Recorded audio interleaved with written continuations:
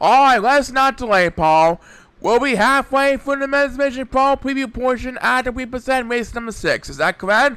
That's fine. Let's not delay indeed. Kevin Forrester, Steven Robinson, Nick Gimmick, Otis Erickson, race number 6 on the Amethyst Course.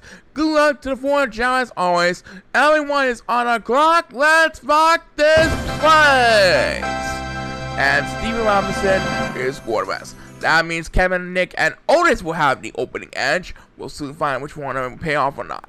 Right now, Kevin has command on the lead, followed by Otis Erickson.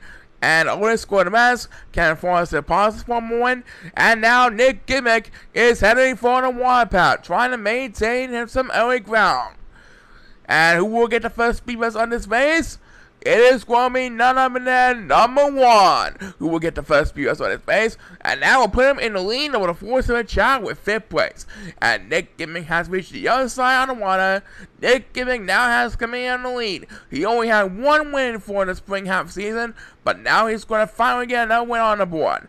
And as number 1 leads over the 4-7 Chao with back-to-back speeders, Nick Gimmick is finally going to get win number 2 for the season, folks. Nick Gimmick wins race number 6, and now he has 2 wins for the 2024-25 season.